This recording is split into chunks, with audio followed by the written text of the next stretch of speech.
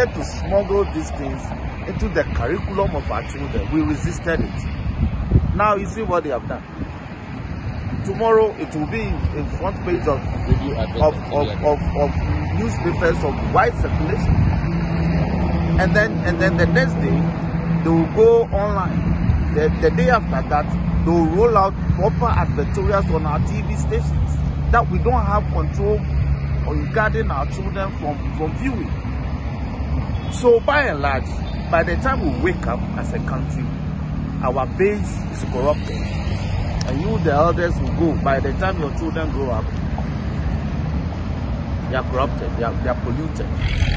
So that's all we are resisting. Like my brother said, the Honorable Kwame Anyimadu is the chairman of my committee. We'll be on recess for 7 weeks. He refused to call a meeting for us to consider this bill. Meanwhile, we have 167. We've not considered more than 30. So we still have over 100 memos and petitions regarding this matter to consider.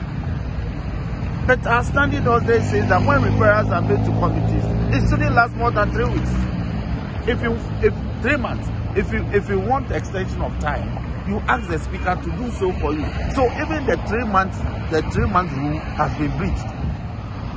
So we are asking, is he committed to doing this or he's not? If it's not, he should resign. He should leave the committee for another to come and chair the committee for the work to be done. Yesterday on the floor, he said he's been holding meetings, indoor meetings. I am a member of the committee. Who authorized him to hold indoor meetings? He may be the chairman, but he doesn't decide for the committee.